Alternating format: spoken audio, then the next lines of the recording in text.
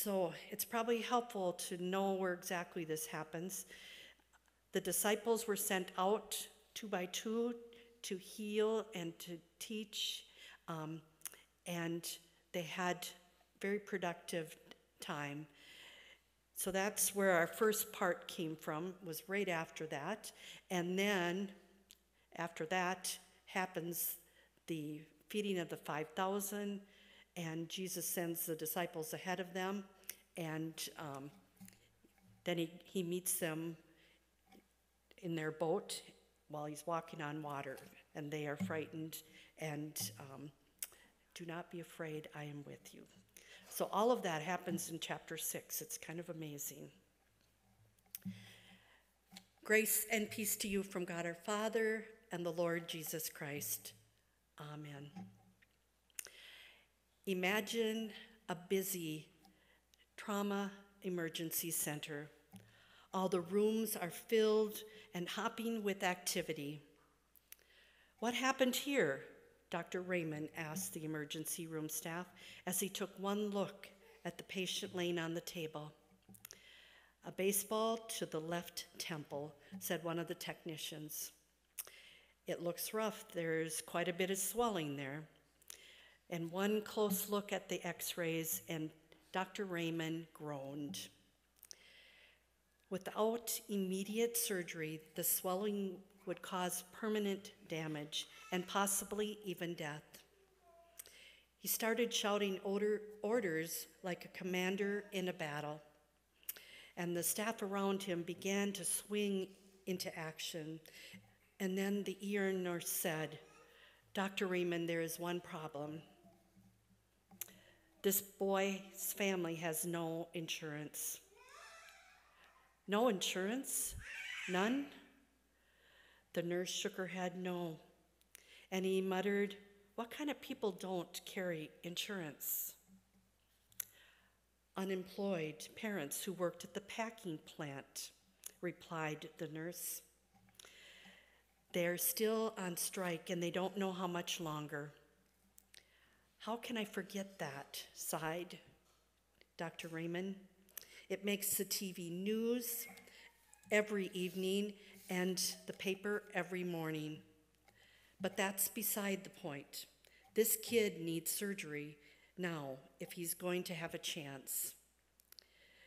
Do you want me to call Bill Fletcher to see if he can work something out in lieu of insurance? Asked the nurse.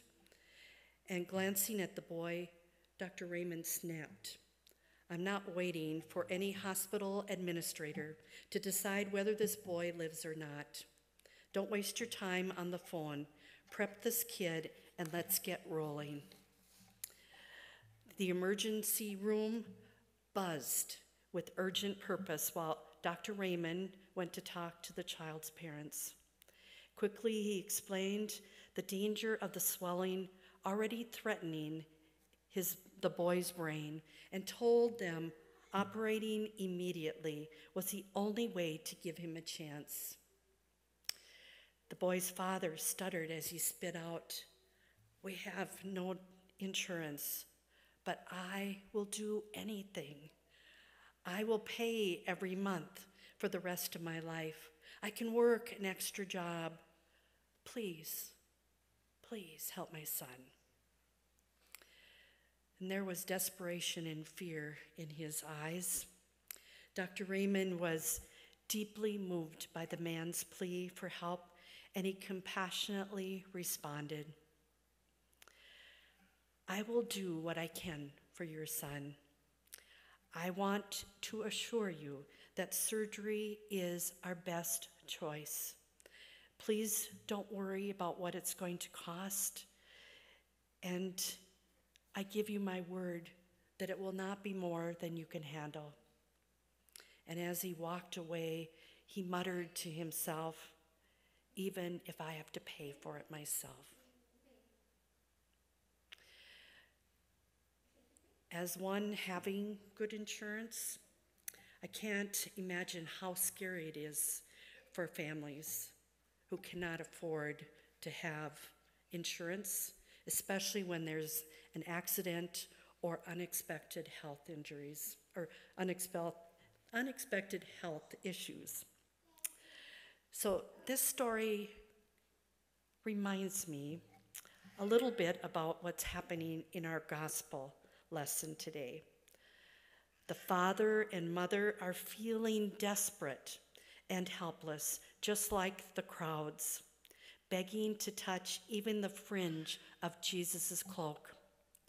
Huge crowds of people hungering and searching for healing of their bodies, minds, and spirit. And just like Dr. Raymond has compassion for this boy and his parents, Jesus has compassion for all those faces looking at him. Now, Jesus and the disciples came to this place for a much needed rest, relaxation, and renewal. But now they have more important things to do, things that can't wait. The people following Jesus have no one to help them, and they are helpless. And the people gathering around Jesus are desperate for more than healing. In fact, Jesus looks at them and he sees that they are horribly lost, like sheep without a shepherd. Not only are they counted as lost to the world because of their afflictions, but they apparently also feel that they are lost to God.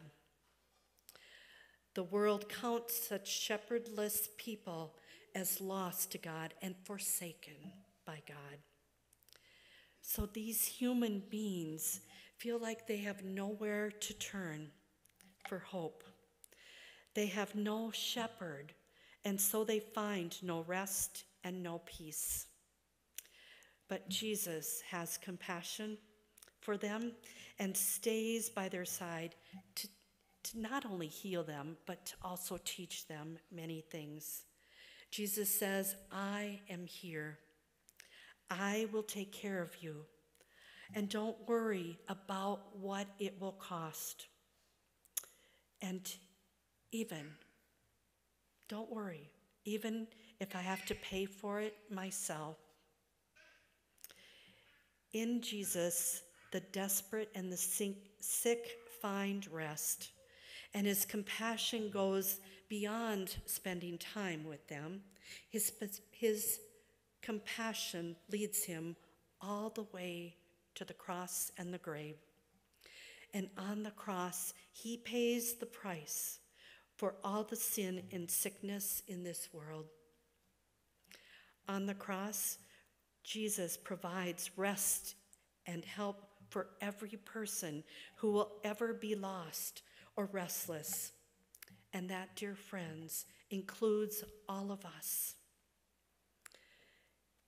Because Jesus Christ shows God's deepest compassion for all the lost on the cross, we know that God will not dispense with us, he will not forsake us, and he will not abandon us.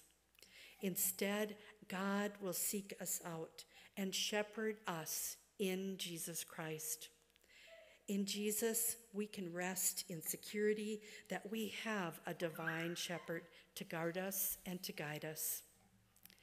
In Jesus, we can personally rest in the assurance that God is with us and for us always, today, tomorrow, and forever. Saint Augustine put it this way: our hearts are restless until they rest in thee. We long and we hunger to connect with God and to have a relationship with God. And there is a place in our heart that hungers to be filled with God's love. Can you imagine what it was like for those crowds of people who didn't know God? In Jesus, we find consolation in the news that God will not rest until he has fully restored our relationship with him, God will not rest until he has knocked down the walls that divide and separate us from God and one another. And God will not rest until he makes us one body in Christ. And when we are restless or unsure, we have Psalm 23 to speak to us, to bring us comfort. It says, he revives my soul and guides me along right pathways for his name's sake. These words comfort us and give us hope.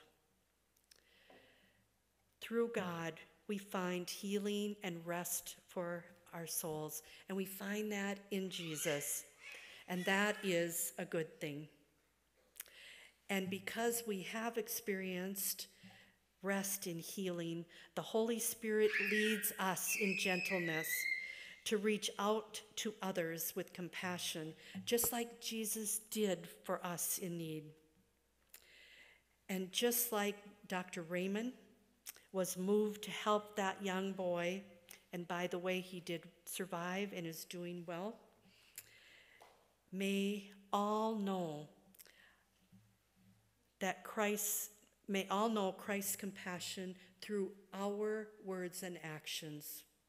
May all know Christ's compassion, that we reveal that Jesus is alive in our hearts, and there's enough room for Jesus to go around to everyone.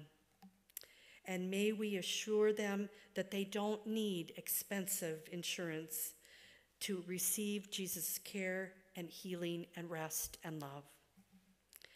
Jesus is our shepherd, the good shepherd, and through his gentle spirit, we have what we hunger for and we have what we need.